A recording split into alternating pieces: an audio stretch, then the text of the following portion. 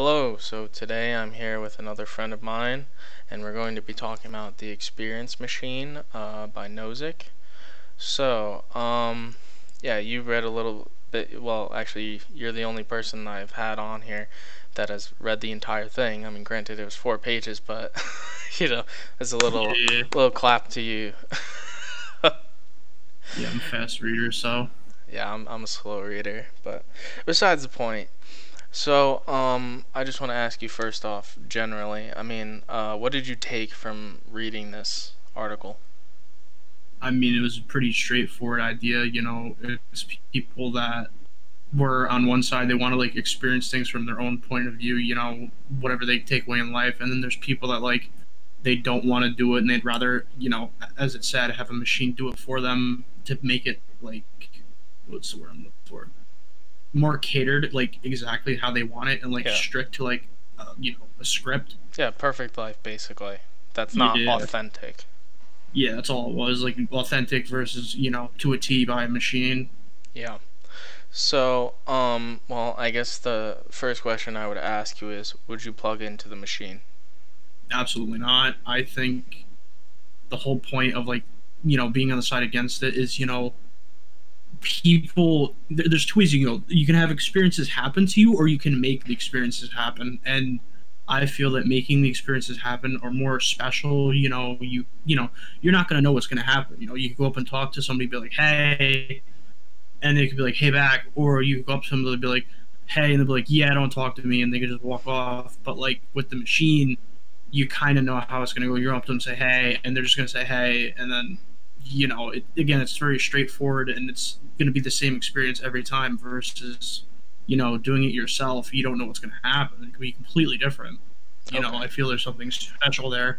Okay. So, yeah, I mean, I would say that, and the best example I could say is like asking out a girl that you really like, you know. Yeah, Who knows what she would say if you go up to her and ask her out, but in the machine, she's going to say, "Oh yeah, please date me right now, like I love you," because that's what you yeah, want. yeah. That's gonna be exactly what you want. Yeah, she'll Yeah. be head over heels. And so I would say that your philosophy in this is that you appreciate the authenticity of whatever happens, no matter what happens. That's what. Yeah, you take it in strides. Obviously there's going to be like good and bad stuff, but that's like that's the whole point that makes you who you are.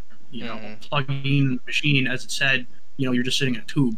That's not really a way to go about things. Yeah. What's the point then? You're just not going to do it. You're not going to experience things. Yeah. I get it. From the safety point, but still, it's not a way to go about things. At least from my point of view. Yeah, I mean, I pretty much agree with you. I do appreciate the authenticity behind the good and the bad, and I would say that the biggest thing is like, even with the bad things, like that shapes who you are. And I Yeah, I mean, would. Yeah, go ahead, go I would ahead. never go back. Yeah, sorry, but I mean, yeah, I would never go back. Bad stuff happens. Oh well. But as you Yeah. said, that sculpts who you are. That makes your choices. That dictates your whole character.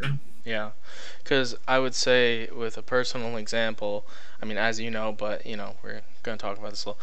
My Yeah, ex-girlfriend, she was not a good person and put me through a lot of bad things. But if I didn't go through that, I wouldn't have learned to, watch out for those things or try and find a better person. If everything just worked out dandy, I wouldn't have learned anything. Everything would just be handed to me, and then everything would be great because of that. I mean, I guess another example would be like a rich kid who just floats by, because dad works at is a CEO of a Fortune 500 company versus somebody who had to toil and scrape yeah, by and then eventually yeah, made it. I mean, who has the more of a I mean, the case could be that the rich kid could have better morals and be a better person in general, but yeah. It's two generally, sides of a different coin. yeah, generally those bad He could be things. good. He could be good with stuff like that, like running a company, things like that. But he could absolutely have like terrible like people skills, or just like when he doesn't get his way, he could like freak out or something because he's used to being in a company where like at the head people are like, yes, we're gonna do this, Yeah, versus like I would definitely agree that objectively you're gonna gain more from worse circumstances than somebody who's just it's given to. I would definitely Yeah, you agree with learn that. from stuff like that. So let's say that. Well, here, let me backtrack a little bit. So, why do you think the authenticity matters? Because in the article, it does say you wouldn't know that you're in the machine. Like you would think these are real experiences happening to you until you're outside of it, and then you're picking whatever the next few years is for you. So, I mean, when you really look at it, is there a difference? I mean, objectively and subjectively. Let's go with there. So, objectively, would you say there's a difference?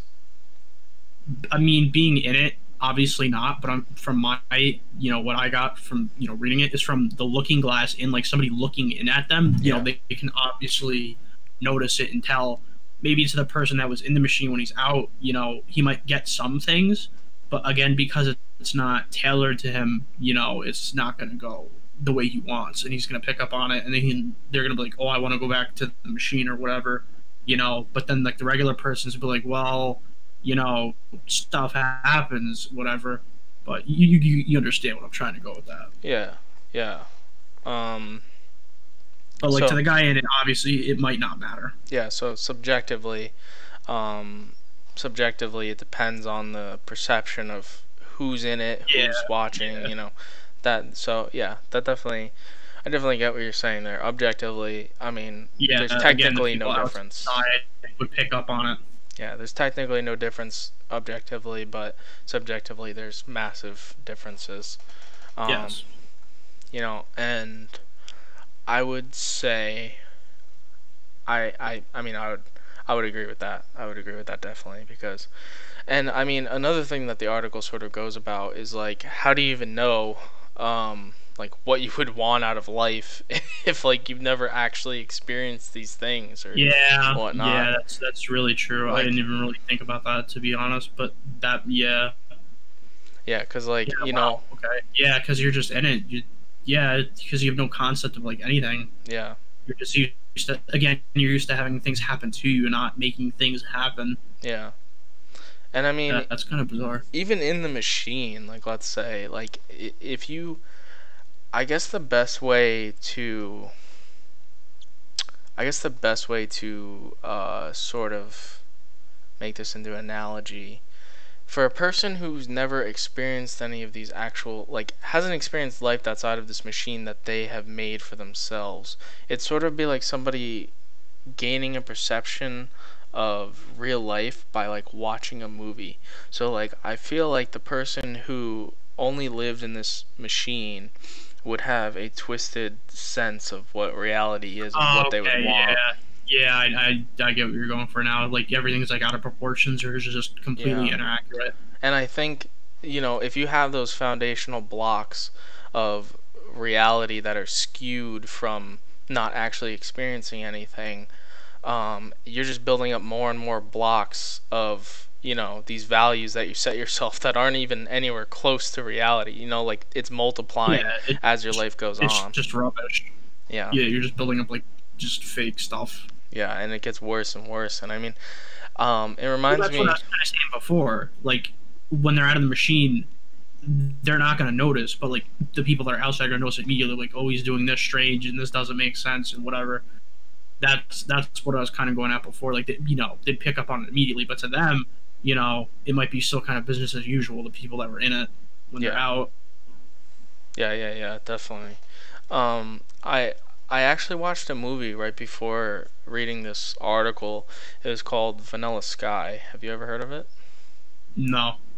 Well, basically, his movie is this guy's rich, like he just goes through life, he's like, everything's good because it's basically handed to me, you know, and I'm trying to give a very brief synopsis of Yeah. this movie, but basically, he starts going like, uh, for lack of a better word, like schizophrenic. Like he's seeing his ex Yeah. He girlfriend starts that, freaking out. yeah, he sees his girlfriend that disfigured him by like driving off a bridge in a car, who she died. He starts seeing his ex girlfriend be his girlfriend now, and it freaks him out, and like all this stuff happens, right? And it gets to this boiling point where he's in jail because he kills his girlfriend because he thinks his girlfriend is his ex-girlfriend. And it turns out that at a point in his life, he signed up for this program that puts you in limbo. And basically, you pick your dream. You're like, when you're dead, they put you into this like dream state, and you Mm-hmm. pick whatever happens. And since like all of his stuff was so skewed, like it basically turned into a dream from a nightmare. So Yeah, so his brain struggled and tried to put the pieces together, but they didn't fit. yeah, because things were Basically, skewed, and basically in the end, like he wants to get out of this and he wants to be alive, rather than just everything being handed to him. So he like yeah. learned from this experience. So it's kind of Um, like the book, to be honest. the what? The article. Yeah, it was actually surprisingly close. I thought it was weird because I literally read this the day before. I mean, I watched the movie the day before I read this, so I was like, wow, that actually lines up pretty well. Yeah, Um, that's pretty interesting. so um, let's say you, let's say you are forced to go into this machine now, as you are now, and whatnot. Um, what would you think of that? Like, what would be your emotions and your thought process if you were forced to go into this machine? Even though, you get everything you want, the dopamine, the, whatever chemicals you need in your brain.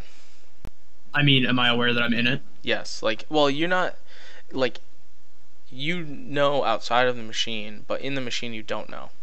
So how would you feel going into the machine that you're forced into? Being forced into it, obviously I'd be super upset. I'm leaving family behind. I'm leaving life behind. Goals, things that were happening, things that could happen.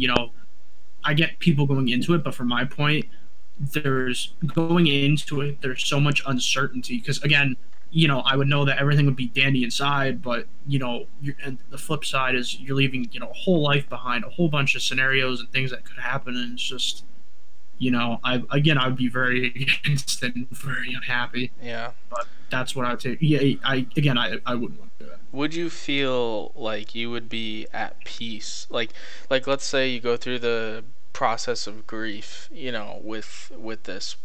Do you think you would eventually arrive to the conclusion that like, hey, technically, this is going to be, basically the The same norm. thing as living my life. So, do you think you'd come to a point of acceptance? I mean, obviously, again, you're just not going to know you're in it. Yeah. So, I That's would what I'm say saying. that Like, eventually, again, the problem with the machine is eventually you'd be forced to just do it, regardless of what your viewpoint is, because you're in it. You're doing it for a certain amount of time.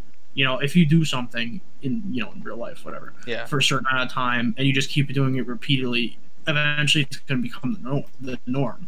And I feel it's the same way the machine is. Even if you're against it, once you're in it, you're in it. The show's over. Yeah, and I mean, like that. This is what I'm getting at. Is like, in the machine, you're still gonna be with your family. You're still gonna work. You're Yeah, still gonna you just whatever. don't know. Yeah. So like, that's what I'm saying. Is like, I feel like if you were forced to go into it, I think you could find some acceptance in that without I being. think the only problem I with the article that I read is that they said at some point you get to come out to pick more stuff. Yeah. What's going to happen like when you're out? Are you going to realize a bunch of your family's dead or some big event happened that you missed? I think the problem with that at that point is you're going to not care, or you're going to be super struck with grief and you're going to form a dependency on the machine, Yeah. because you're going to be on this world where like, oh no, my nephew died or whatever. But then in your head, you're like, I could just go back in the machine, they're alive, and I can keep experiencing that.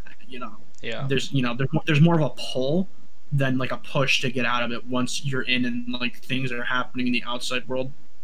Because I think, I mean, this is coming from, something that somebody who hasn't been in this machine and it not existing or anything, but in my thought process right now, I feel like if I was forced to go into the machine and then I was put out of it to pick things, I would try and kill myself. Oh yeah, yeah. Well, I mean, I'm not aware that was on the table, but I'm just saying from like a talking standpoint, No, yeah, I'm just there's talking. going Yeah. to be a lot of either way. There's going to be psychological damage. Yeah, I think You that know, would totally, like, if you were to come at it from living a normal life to going into that, like, that would be so.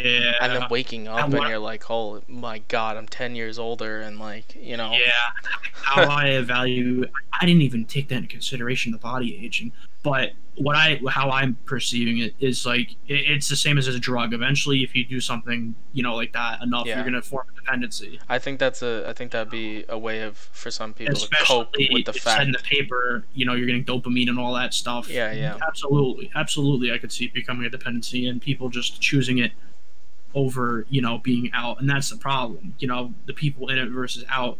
The people in, at first they're gonna be like, yeah, I don't want to do this. This is awful. But then after being in it, they're like, yeah, this is all that there is. And then the people outside are like, well, this is pretty awful.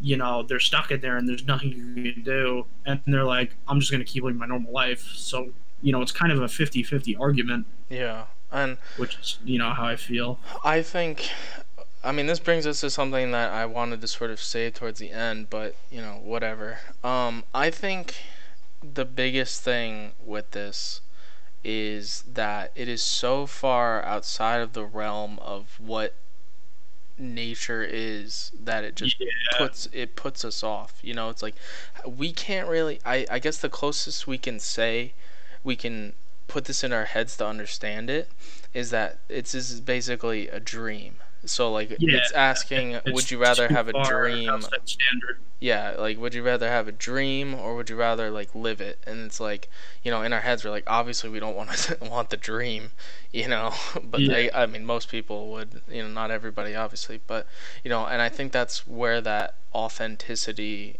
arrive, like why we want that authentic yeah, because you know what's happening. yeah. It's guaranteed. Yeah, like I think that's where we arrive to the answer of why we want that authenticity. Um, but to go on to something else, I mean, I pretty sure I already know your answer already, but I'm gonna ask you anyways because we're gonna jump off of that. Like let's say you had a family member who wanted to go in. I mean, how would you feel? Like, would you let them in if you had the chance, if they wanted to, but you No, had the yeah absolutely not. If there was some kind of issue with their like quality of life, and this would like give them the chance to improve it, maybe. But honestly, I'd probably try to go against it if it was absolutely not necessary. If they're just a normal, healthy person, maybe fine. But like if they're like dying or something, and this would give them like maybe even something as minuscule as like a week extra to live in peace and like fine, I would let that slide. But like if you're talking, it's just a regular healthy person, absolutely not. yeah. I That's where I was gonna go with it next was like what happens if it's like your grandma or whatever that's like what pretty much exactly what you said, and I think I would agree too. I mean, you can tell me. Before you keep going, the only other thing I could see was like maybe they want to relive like a moment from the past for like a day or something, not even if like they're dying or whatever. Yeah, I yeah, could say yes, but again, the same thing we rehashed a while ago. It can form a dependency. yeah, You know, like I want to experience like when I was 10, and I go on the machine. I'm like, man, this was awesome. And then you guys pull me out in a day. Obviously I'm gonna want that again. I'm like, man, I want to feel what it's like to be 10 again. yeah, What's when do you stop pushing and when do you start pulling? Like, where do you draw the line with this? The machine. yeah. It definitely can set up something unhealthy in a otherwise healthy person, but to go back to what we were saying, like if it was an old person or like somebody's quality of life was not well, I mean, I think I would be more inclined to say yes. Yeah. Now, I don't want to just tell me right now whether you're comfortable with this. If I can give an example with your mom specifically. Yeah, I'm fine. I don't really care. Yeah, like I said, I mean, nobody knows who you are in this, so you know. Yeah, whatever. Um, so just as some background for the professor or whoever's listening, you know, your mother plays video games a lot. She doesn't have the best quality of life right now. Yeah. Problems between her and your father, and some problems with you and her and your brother and her Yeah. and whatnot. So let's say your mom right now, who's a person who she's not gonna die tomorrow. I mean, she has some health problems, but she's not gonna die tomorrow, more than likely. I mean, who knows? But you know what I'm saying here. She doesn't have cancer or anything like that. Knock on wood. Yeah, I'm just saying though. Like she's, Yeah. like she's Yeah. not gonna die Yeah. tomorrow probably. So, but she doesn't have exactly the best quality of life. Yeah. I get where you're And I feel like she sort of does this already. I mean, she plays Oh, games absolutely. like, Absolutely. yeah. I mean, The would difference is it's a computer. yeah, I but mean, you could say that with a lot of stuff. at the same time though, she pretty much only goes on the computer and plays games. Yeah. She doesn't. I mean, does she really go out with you guys? Um. Recently, yeah, due to Yeah, the just an event we had. I don't want circumstances. to go into it. Yeah, yeah. Yeah, but I mean, yeah, she's actually been doing really good. I don't know if it's on topic or whatever, but yeah, she's actually kind of changed since that happened, and she's kind of been doing a little bit better. Well, yeah. I mean, that doesn't exactly go with it, but Yeah. I know exactly. Let's say, a few months ago before the incident that happened, how she wasn't really going out with you guys. She was pretty much only in the game anyways and playing games Yeah. anyways. So like this is basically, I mean, yeah, you get to go up to her and be like, "Oh, hey mom, whatever, I love you," or whatever. Yeah, she's not there. Yeah, basically. So would there be a real difference if she was in the machine? This is why I Yeah, picked you, by the way. This is why yeah, I want to talk to I you. know, I know. Technically, no. I mean, to be honest, technically not. It, just in this situation, to me personally, like me saying it would still, not be good. Yeah, yeah. She's, You don't get to she's see not her around. and She's, everything. yeah, I don't get to go up there and talk to her or whatever. But to her, absolutely not. I don't Yeah, think there would be a difference. Again, I think, as we were saying, she would have a higher quality of life being in it. yeah, It's sad to say, but yeah, you're pretty correct on that end. yeah. And like I said, I wanted to talk to you about this because of that and see And what. that's the problem is the article is it comes down to choice. Yeah, You know, yeah. And I mean, would you let her do it if you had the power to say yes or no? yes, but I don't think it's my right. No, You I'm know, just saying, I think hypothetically, if you like, would you just say it's whatever tough. she wants to do, even though you want one thing, or just say yes because you know she wants to? Like, how would you approach that? Or just say no because you Me as don't a want her? person, I think I would probably say yes because I know she'd be happier. To be honest, I Yeah, think I would say yeah. yeah. Well, That'd be a tough call, but I think that's what I'd come down to.